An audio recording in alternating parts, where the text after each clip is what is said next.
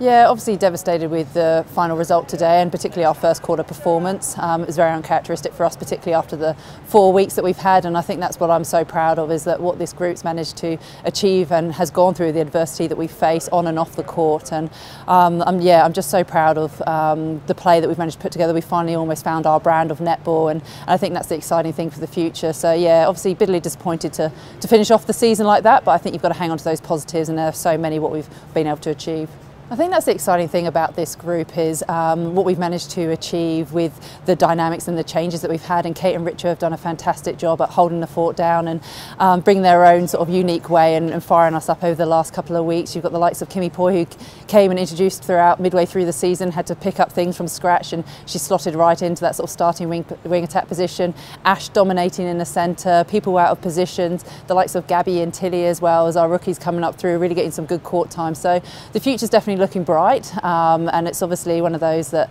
we want to reflect on this season, make sure we can take away those positives from it so we move into 2020 in a real good light.